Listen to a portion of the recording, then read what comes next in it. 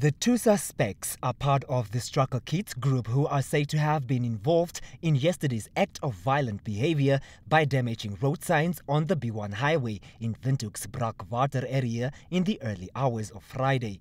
The Struggle Kids are alleged to have been threatening to kill the security guards who were on duty on Friday. It's too costly. Now people, they don't have road signs, some of them, and this one, it can also lead to danger of the entire Namibian road user, because if you are driving from Windhoek to Kahanja, there is some road signs which is an indication which is clearly indicating that the road is under construction. But now if the Struggle Kids, they are taking or they are removing the road signs, how should one determine if the road is under construction?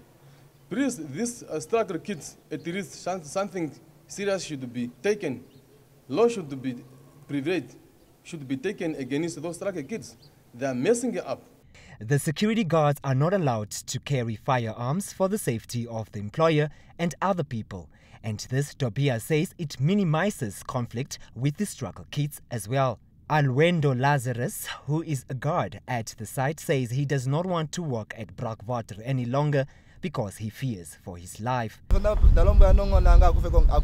I told my boss that I was not interested to work at the Greenacre road construction site anymore because the Struggle Kids threaten to kill me when they see me near that area. Reporting for NBC News, Franklin Muningirwa, Windhoek.